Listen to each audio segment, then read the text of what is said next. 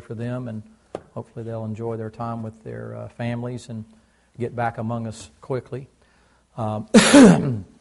Revelation chapter number 4. Now, if you were here on Wednesday night, we talked extensively about the beasts that are there, and they are called cherubim. And here in Revelation 4, in Ezekiel chapter 10, and Ezekiel chapter number 1, you see the comparisons of those beings, and we put all that up for you on a board for you to see. And the reason that stuff's important for you is a couple of reasons. Number one, you get to see where a lot of what people are doing nowadays comes from. The Baal worship, the bull worship, the drawing of Satan with the split hoof, the pointed tail, because of the serpent references, the face that is like a calf, and the horns. And we went through all that stuff to delineate things for you so that you'd understand what it is that you're going to see. Now, when He comes, you'll be gone in the Great Tribulation. You understand that? When He comes, you'll be gone. You don't have to worry about seeing Him or recognizing Him when He comes. The Bible says when He shows up this time, He'll show up as a man. And when He shows up as a man, you wouldn't recognize Him. The Bible says in 2 Corinthians 11 that He appears as an angel of light. And when He comes saying, peace and safety. He comes on a platform of signs, wonders, and miracles, which seems to indicate your world must be in complete and total and utter chaos by that time. And what they're doing is people are looking for somebody that can come on the scene and fix their problems for them, and they're looking for that one individual that can do it. It is not a government. It's a single individual who has supernatural ability and supernatural power, and we want to talk about him for just a little bit. I want you to notice this in verse number 9. And when those beasts gave glory and honor, notice, and thanks to Him that sat on the throne, who liveth forever, the 24 elders fall down, we'll deal with that tonight, before Him that sat on the throne, and worship Him that liveth forever and ever, and cast their crowns, we'll talk about that tonight, before the throne, saying, Thou art worthy, O Lord, to receive glory and honor and power, for Thou hast created all things for Thy pleasure, for Thy pleasure, for Thy pleasure. They are and were created.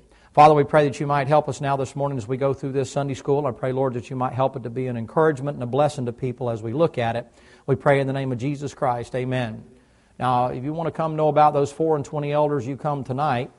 But here's the thing I want you to see. Remember that there's 4 cherubim, and then there was a 5th cherub. So if you were to use this as the throne, there would be 4 cherubim here. Face of a man, they all 4 have 4 faces, but there'd only be one face facing outward. So let's say there's a face of the man, the face of the ox, and the face of the eagle, and the face of the lion.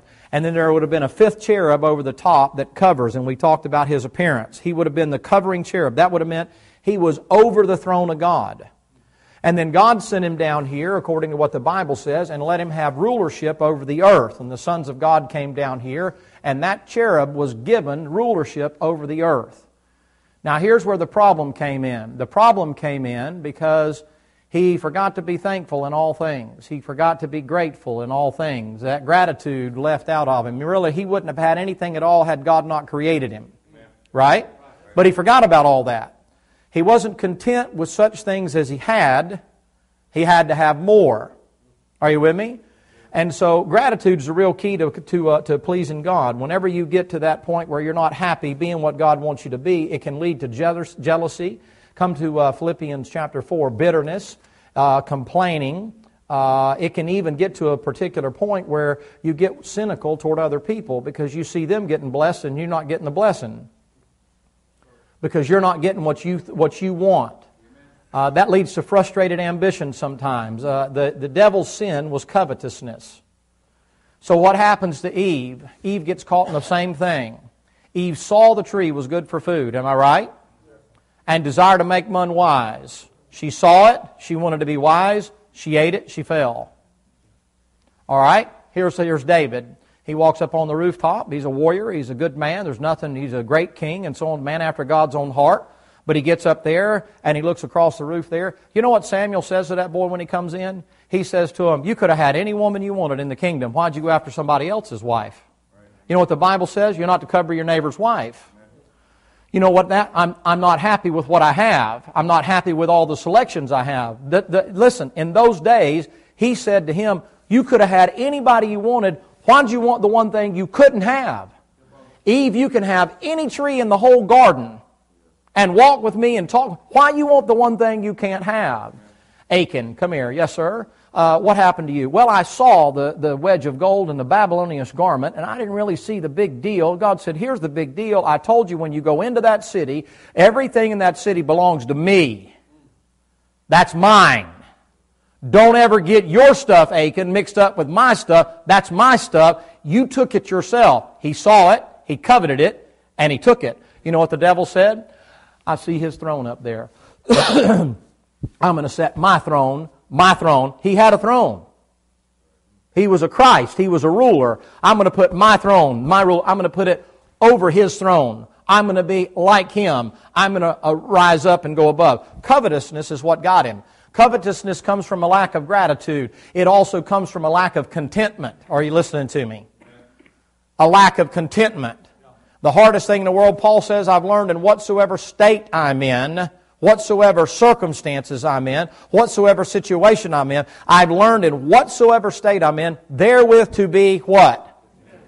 You see, what gets us in trouble is a lack of contentment. The modern world spins that into, well, you need the ambition, and you got to have drive, and you got to be, you just don't be lazy, and you'll get the promotion. You say, where does promotion come from? The Bible says in the book of Psalms, promotion cometh neither from the south, nor the east, nor from the west, but God.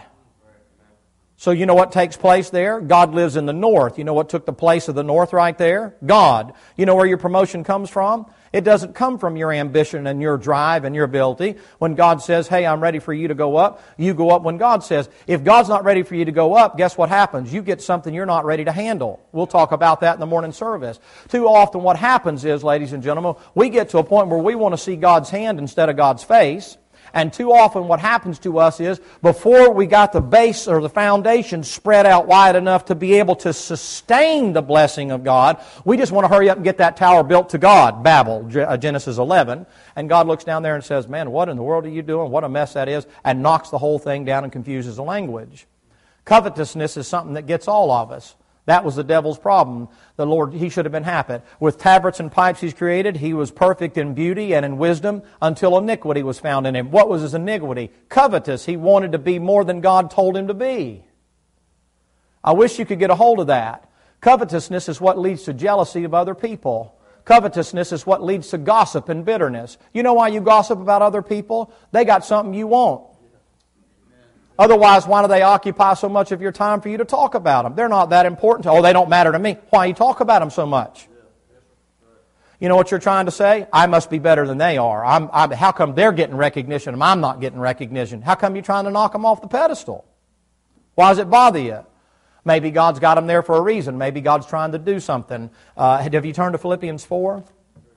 Go to Philippians chapter number 4. I'll get there in just a second. Verse number, I'm ready to go this morning if you can't tell. Verse number 11. Philippians, that's not the one I'm looking for. I'm looking for the passage that I just quoted to you where the Apostle Paul said, I've learned in whatsoever state I'm in therewith to be, that's it. Verse 11. Not to speak in respect of what? Want. For I have learned that whatsoever state I'm in therewith to be, not respect of want. Here's what I told a young man this week. He's got a lot of stuff going on. He's got some real problems, and they're real problems. You understand? They're not made up. They're not put-ons. They're not, it's not kind of like he's making a mountain out of a molehill. He's in a real mess. This guy is. He's in a real mess.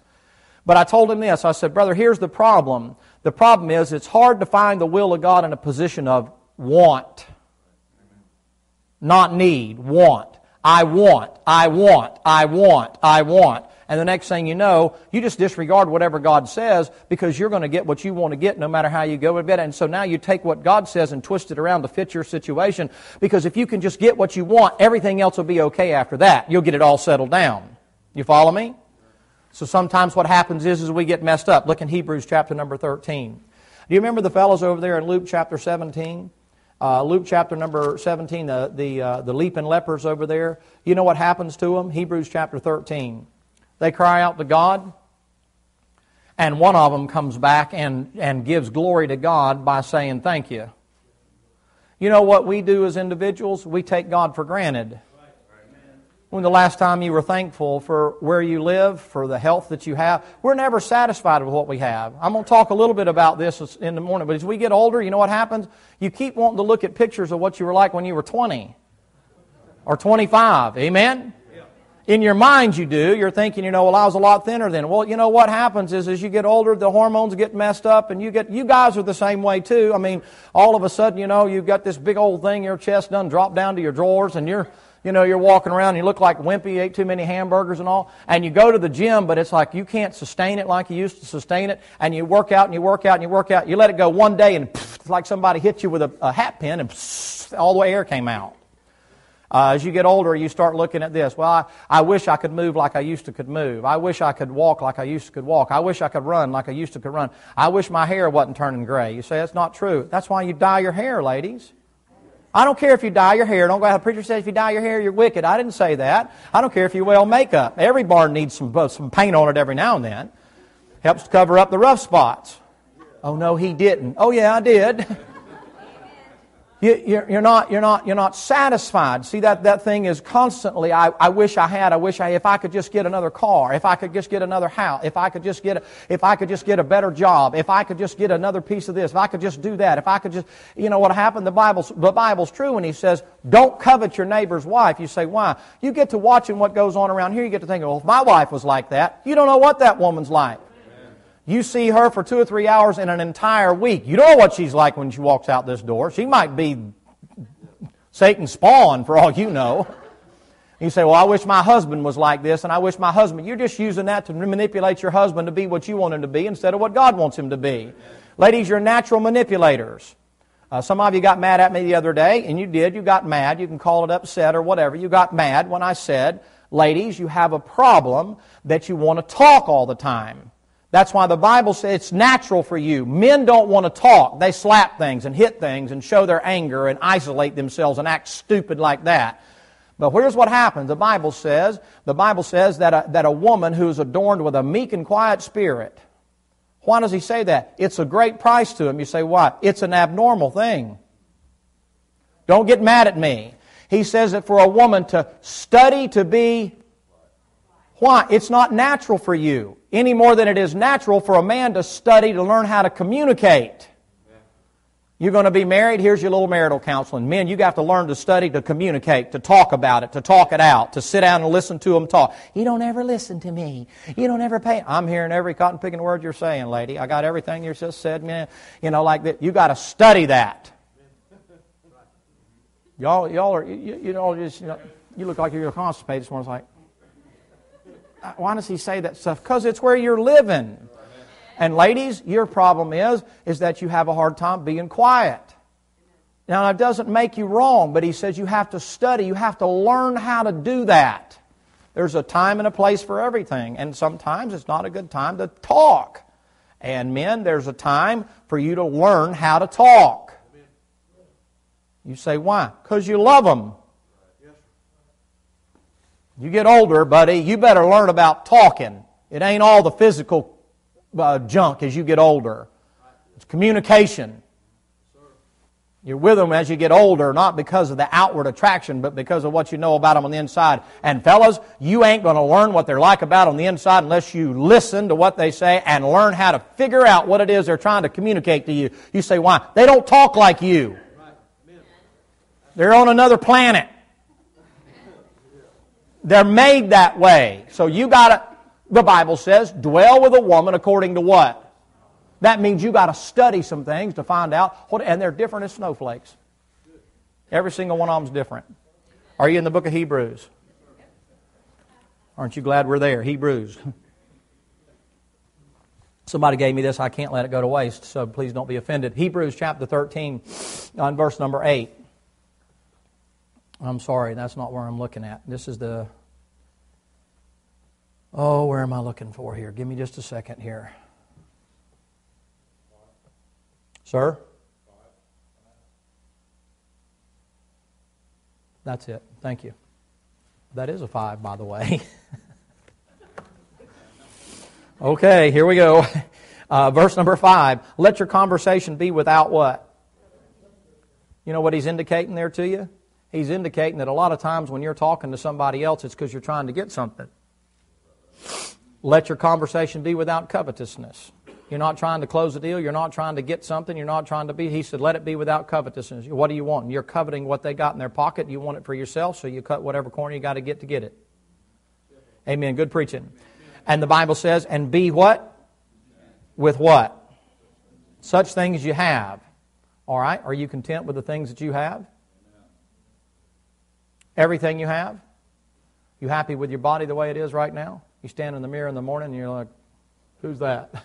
What happened to him overnight? Something happened to that guy. Ma'am, are you content with your husband? Or will you not be content until you can get him conformed the way you want him conformed? Trouble. Trouble. Gentlemen, are you content with your wife? You say, preacher, why is that important? Well, the reason that's important, come over to James chapter 1 while we're here. Come over to James chapter number 1. You want me to tell you why that's important? You know what being a lack of contentment leads to? It leads to covetousness. You know what covetous leads to? It leads to lust. You know what lust leads to? A mess. You say, what is lust? It's not just a physical desire. It is wanting something that you don't have.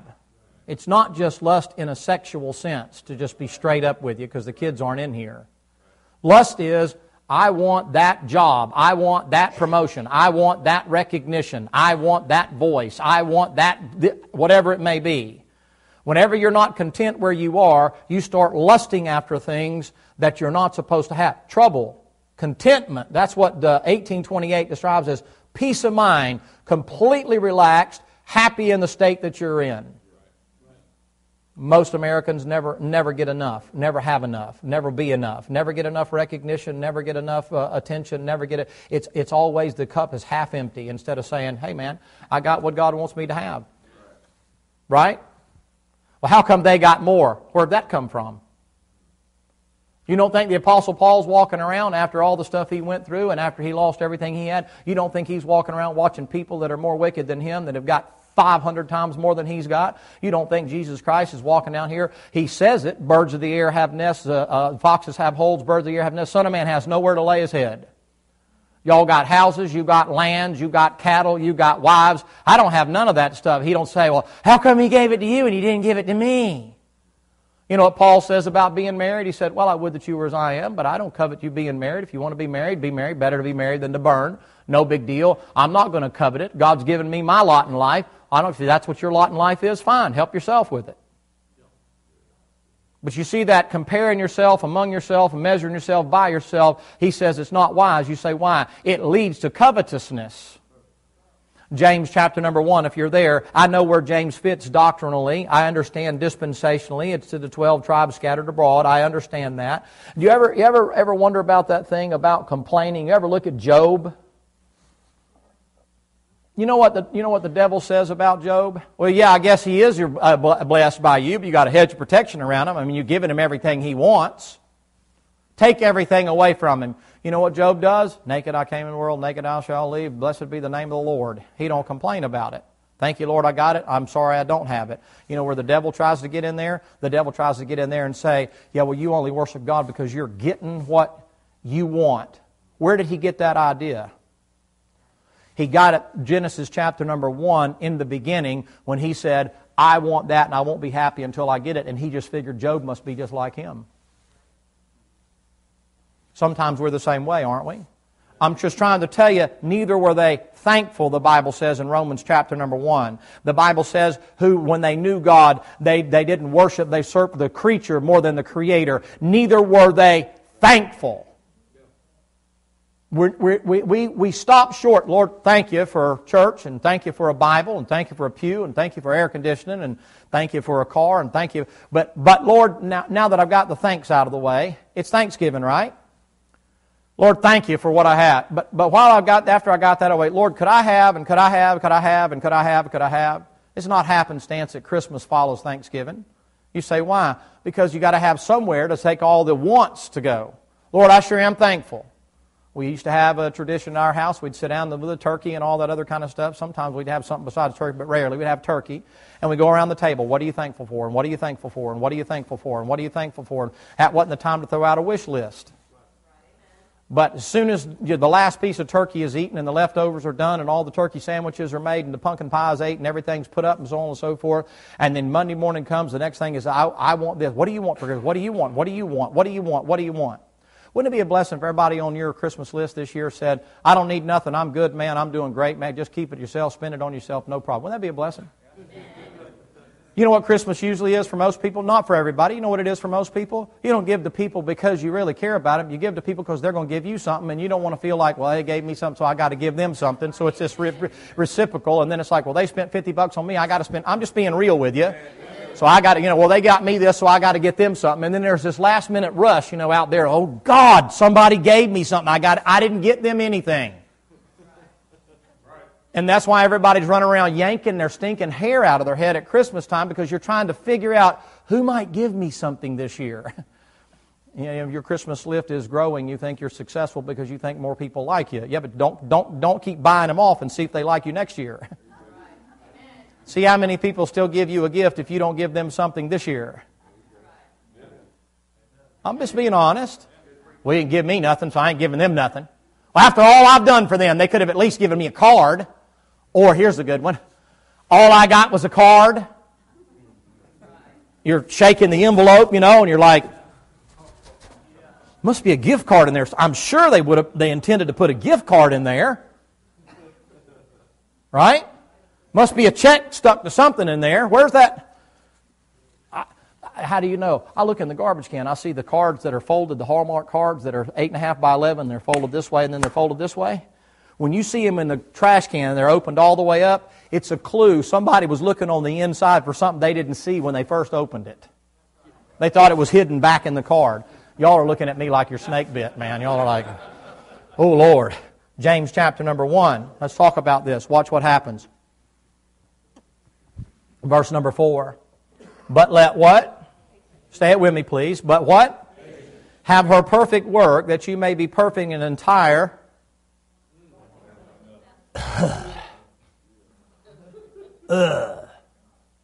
Now here's the truth of the matter. We are all about as spiritual as a gnat. We don't want God as much as we want other things. So don't try to flip it around. Well, preacher, there's nothing wrong with wanting God. You know that's not what he's talking about here. You say, why? Because here in just a second, you know what he's fixing to say to you? He's fixing to get into some things here. Look down, if you will, please, in verse number 13.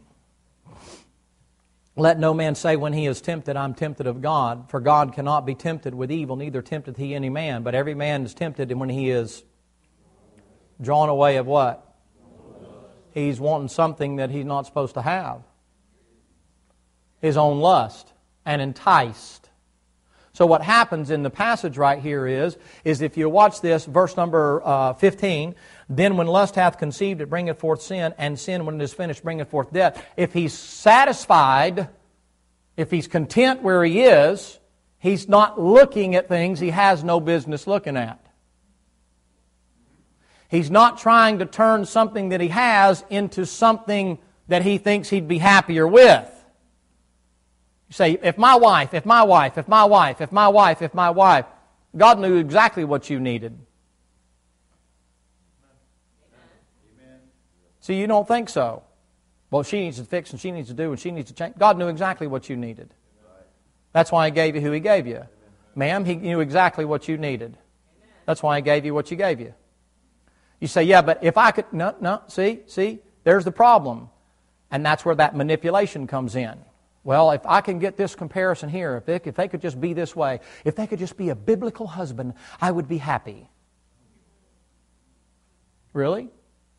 Well, it doesn't say a lot about your ability to reason and your choice that you made when you first chose them. You thought they were the greatest thing since sliced bread.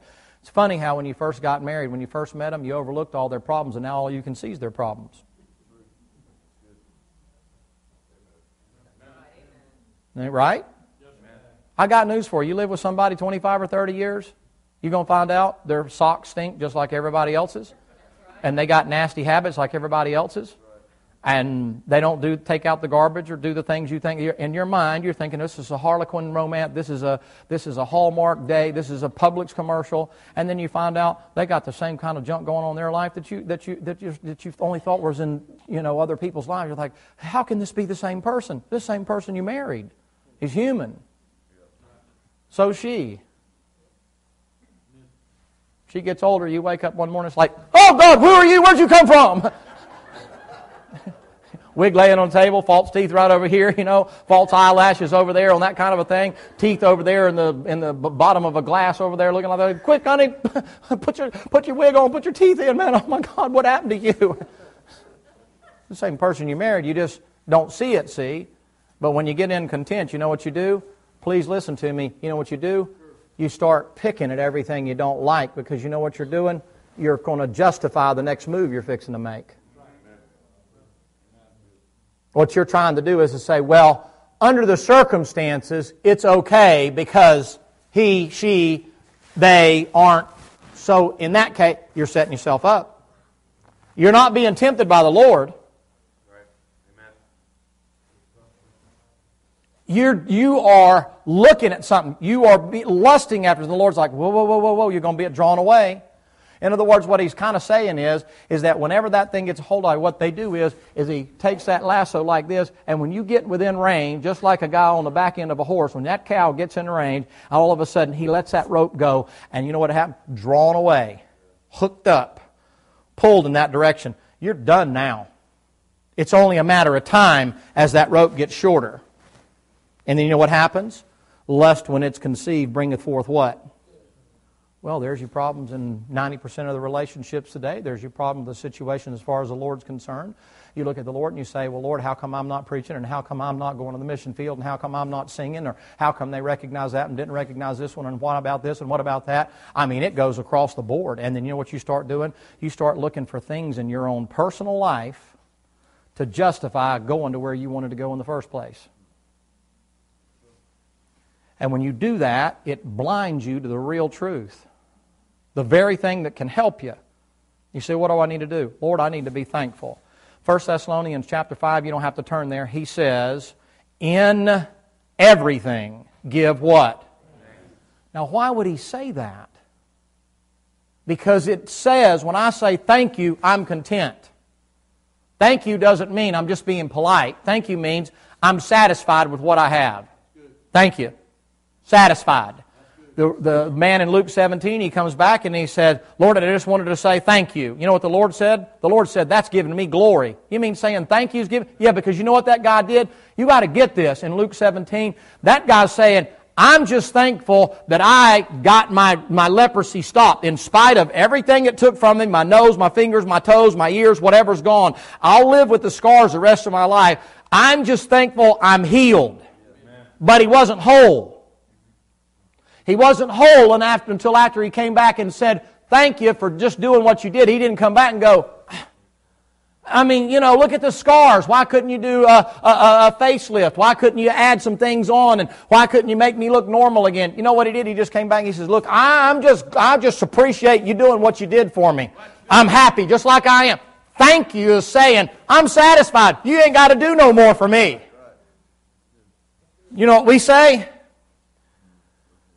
Thank you, but how come you did more for...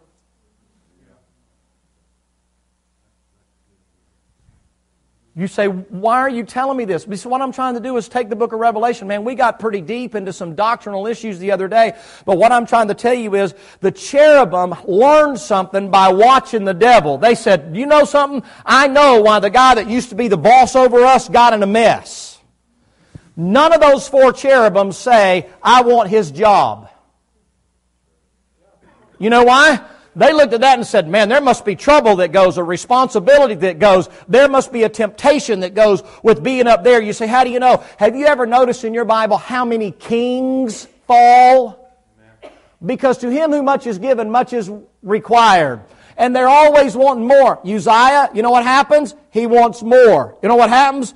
David, he wants more. All through the Bible, Saul, he wants more. There's part of that goes, you know what they do? They look at that guy and they say, I don't want that. Not a single one of them. You know what they're saying? Holy, holy, holy, holy, holy, holy, holy, holy, holy, holy. Maybe mackerel in there in between, but holy, holy. You say, why? They're filling up their mouth with, Lord, I'm just grateful to be up here. Lord, I'm just thankful to be up here. How do you know that? Because the Bible says they were giving thanks. They're so busy giving thanks for just being who they are, where they are, doing what they're doing, that they look at that and they say, I don't want to be like that, man. I'd wind up in the same mess he got into. I'm not interested in doing that. They also learned the second thing, because the devil not one time has it ever said about him that he ever said, Lord, thank you for making me perfect in wisdom and beauty. Thank you for making me with tabrets and pipe. Thank you for encrusting me with the jewels you encrusted me. Thank you for the leadership position that you gave me. Thank you for creating me, making me, and putting me into position. Thank you for trusting me. Thank you for allowing me to rule over the earth. Thank you for allowing me in the presence of you. Not one time does the devil ever say thank you. That's why all through your Bible, that gratitude is the thing that prevents the covetousness that we all struggle with so bad. Never happy. Never content. Always looking for more. Can't stand it when somebody else gets more than we get. I don't know if you've ever done this before. I certainly have. You drive by, excuse me, you drive by a church out here, 1 Timothy chapter number 6, and they got, 5,000 members. And you drive by there and you think, Lord, we've been going 20 years and we ain't even got 500. What's up? Lord's like, why are you asking that? Why don't you just be thankful that you got anybody? You say, yeah, but you're just desiring to be more pleasing to God. No, the Lord said, I didn't ask you to worry about that. I give you who you need to have, and you guys as a church over there, I'm doing what I need to do. Just be thankful you got what you got. Quit worrying about what everybody else is doing. That's right. Amen. Remember in the old days, I guess they still do this, not as much now because you're in a depression right now, but in the old days, they had this thing called keeping up with the Joneses. And what happens is if the neighbor bought the car, you had to buy the car. And if the neighbor bought another house, you had to buy another house. And if they got something for their wife, you had to get something for your wife. There was always this comparison. If they got the promotion, your wife put pressure on you to get the promotion. And if they're going up, you got to go up. And well, how come he got stars and you ain't got a bar? And all this, that thing going back and forth. And the Lord's saying, hey, why don't you just be thankful for what you got? You know what you could be? You could be slime in the bottom of a mud hole somewhere. You could be a drunk somewhere. But you ain't doing so bad. Why don't you just be thankful? You know what that is? It's looking at the Father and saying, you don't know what the heck you're doing. You have no idea what you're doing in my life. God said, really? You don't think I know what I'm doing? Really? Well, how would you do it different? Oh, no, that was the devil that said that. I don't think you know what you're doing in my life, and I don't think you're being what I need to be, or I'm being what I'm supposed to be in my life. So here's what I think that you ought to be doing in my life, and unless you do that, I'm not happy, and don't you dare expect thankfulness from me. That's Laodicea. I'm rich and increase with goods and have need of nothing. That's the last church. I got to have a boyfriend. I got to have a girlfriend. I got to have a different job. I got to have a different car. It goes on and on and on. What are you looking for that? Why don't you say, hey, you know what? I'm glad I got what I got. A fellow said one time, he said, can you explain something to me? And I said, I don't know. I don't know what the question's going to be. And he said, how come that I live a better life than people that I know, and I'm riding a bicycle to work, and they're driving nice cars? Why would God do that? I said, what makes you think it's God? I said, how do you know that the devil didn't provide that stuff for him? And how do you know that if you didn't have the car, and how do you know if you didn't have the car, and how do you know if you didn't have the car that you would use it for God and it wouldn't get you out of fellowship with the Lord in a heartbeat? I've seen people all the time. You know what that Bible teaches you? Look at this thing in 1 Timothy chapter number 6. That Bible shows you something about yourself. That covetousness is a mess. 1 Timothy chapter number 6, verse 6. Godliness with what? What does it say? Godliness with contentment. So not just contentment, it's godliness with contentment. You see that? You don't really have to have me draw you a picture of what godliness is, do you? Pretty much get that. Godliness with contentment is great gain, for we brought nothing into this world, and certain we can carry nothing out. That's real liberty right there. I ain't gonna go work 500 million hours to try to get me one more thing, one more trinket or whatever. I ain't taking it out with me. I wish I'd have learned that 30 years ago. Spend half your life trying to prove to everybody you're not lazy and you're ambitious and you're successful because you work hard to get, as if having the possessions mean you are.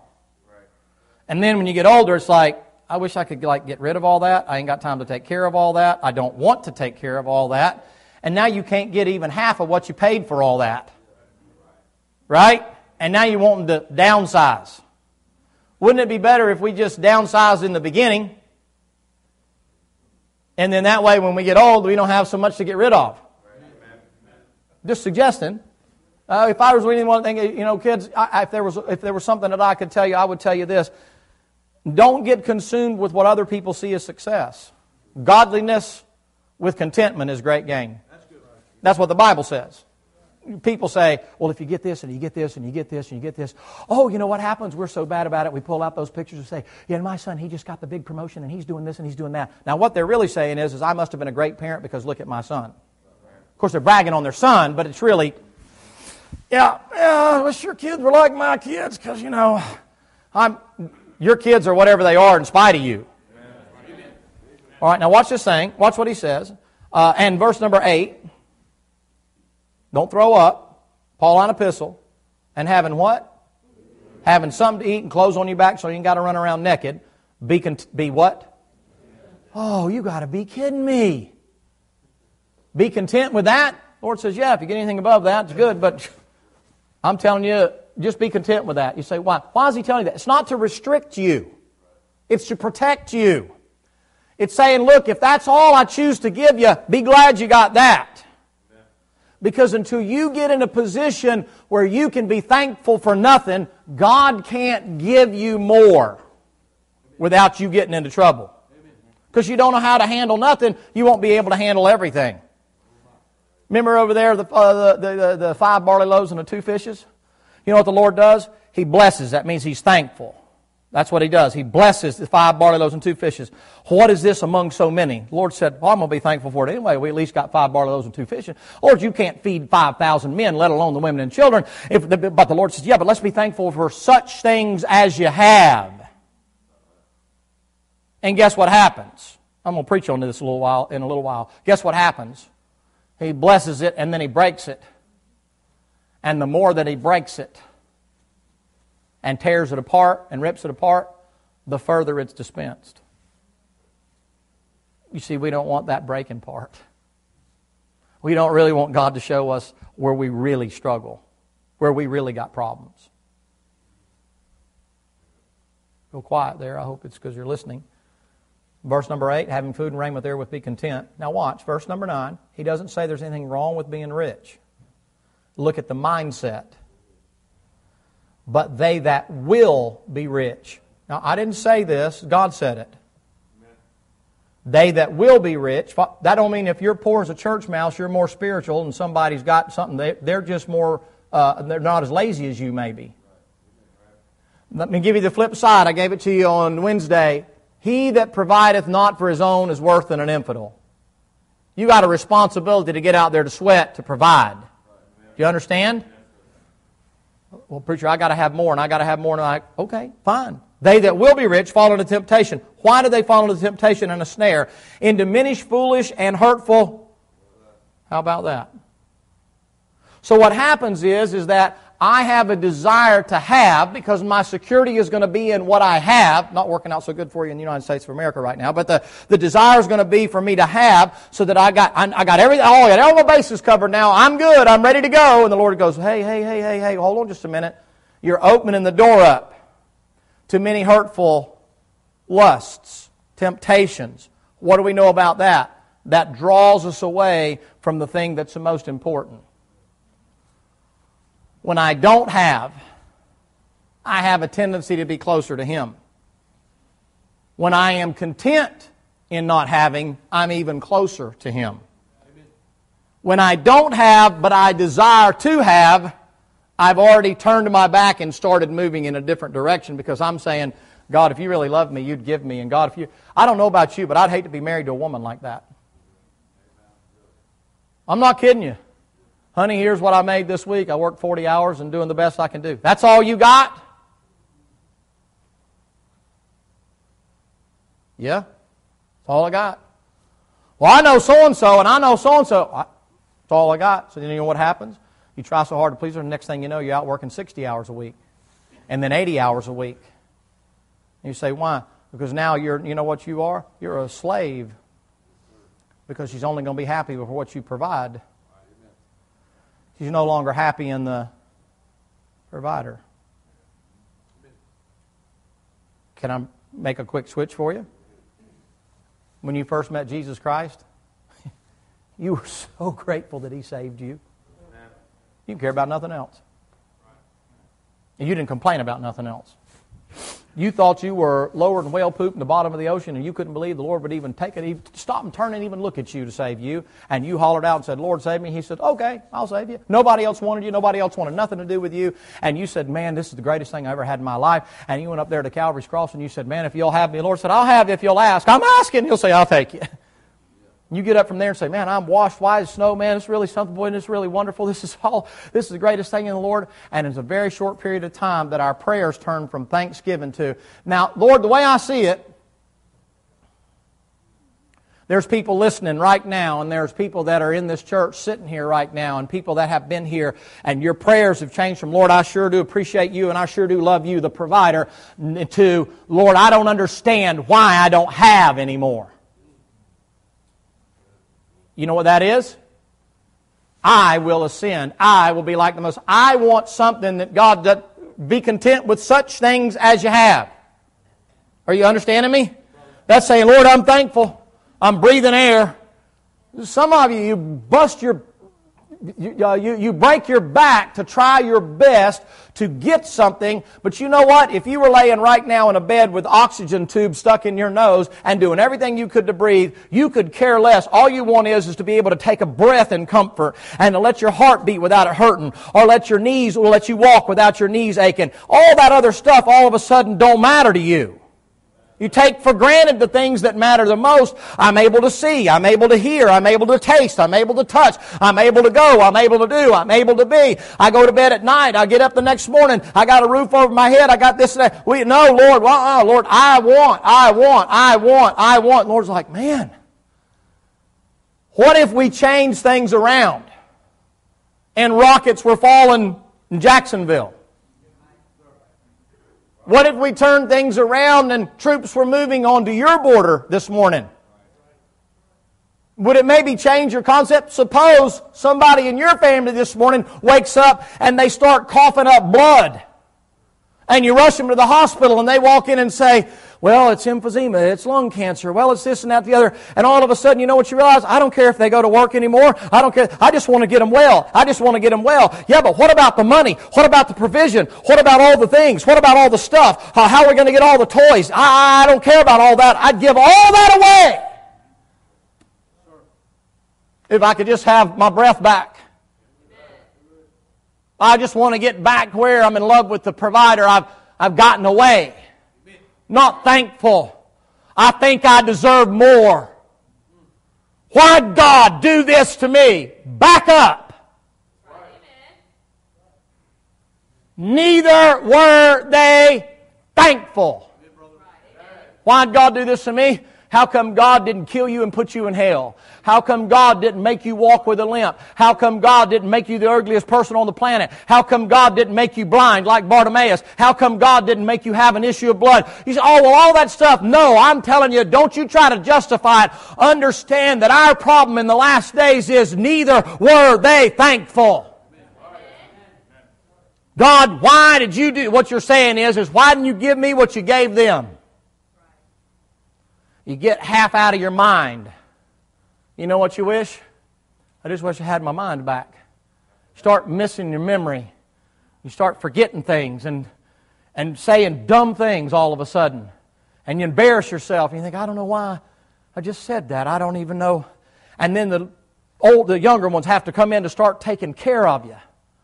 and holding you up while somebody changes your diaper, and you're thinking, I don't really care who gets what when I die or that, but could I have some dignity, and could I have a little bit of strength, and could I have a little bit of health? It's funny how that thing whittles down, ain't it? Because when it comes down to it, you know what? It's just a token of how we are in these last days. Those 4 cherubim, they look at that thing and they say, man, I'm glad to be what I am. You know what? If God had made me any more, I probably would have followed Him. You want me to tell you something right now? You never see a single seraphim. You never see a single cherubim that follows after the devil. You only see the angels follow. I think that's interesting. You say, why? They had to be content right where they were doing what they were doing. They didn't want what anybody else wanted. They didn't want to do what anybody else was doing. They only wanted to do what God wanted them to do. In the presence of God, they said, hey, this is good for me, man. I'm good. Well, the devil's getting up a group, and he's fixing to cut out of here. How'd you like? Would you like? Now listen, the devil's been over these 4 guys, these 4 beasts, since the beginning of time. Do you understand that?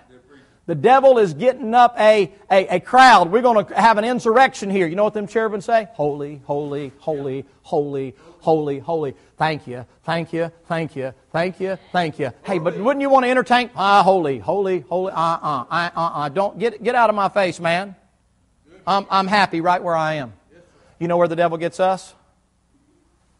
The same way he got caught. Covetousness. Lack of contentment. Got to have more. Got to be more. Got to do more. Father, bless your word this morning. I pray you'll help us with these things and that you'll bless the upcoming service in the name of Jesus Christ. Amen.